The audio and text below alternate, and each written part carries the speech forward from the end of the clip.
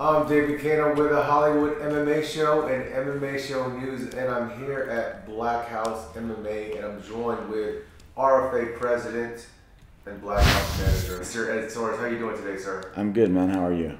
Good. Let's get right to it. RFA 12, Brian Ortega, Keone Koch, brother of UFC star Eric Koch. We saw Brian. He's known as a submission specialist with the Flying Triangle. How has he risen up so fast? I don't necessarily think it's so fast. I think Brian's been a kid that recently just got his black belt. He's trained with the Gracies for a long time, and his stand up. People are always very. The first thing people think of when they think of Brian is they think of his submission game, but his stand up is also very good. And Keone, I don't honestly know much about Keone, but what I've seen of Keone, he's a very well-rounded fighter. He's a very experienced fighter, even though he doesn't have that, a huge record.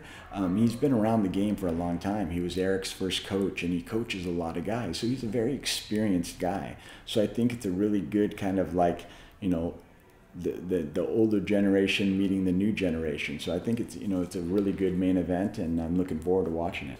Also on the card, you have a good friend of mine, Kevin Casey, going against another former UFC guy, Eddie Mendez, and that looks to be. Where do you see that fight going?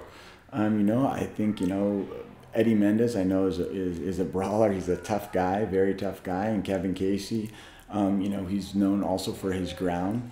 But I've also heard that he's been saying that he's very confident with his hands, that he's going to be looking for the knockout, is what he tells me. What other fights are you looking forward to seeing next Friday? Well, I'm looking forward to Pedro Munoz, who's making his first title defense. He's fighting against Billy Daniels, and he's from Utah, a tough kid, 7-0, fighting against Pedro, who's 9-0.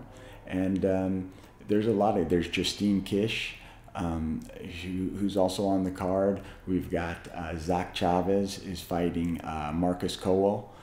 So there's a lot of up-and-coming fighters fighting on the card, and they're all going to be real exciting. And one of the stats, one of the guys, Ryan, that does a lot of our social media stuff, he created these stats, and out of the 20 fighters, 14 of the guys are undefeated. 4 of them only have 1 loss, and the 2 that have more than 1 loss are both UFC veterans that are fighting each other.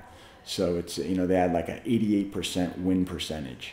And we've got a lot of top talent fighting each other, and the belt. 2 guys are going to walk away with belt, and 2 guys are going to walk away with their first loss, because all the guys competing for the title are all undefeated.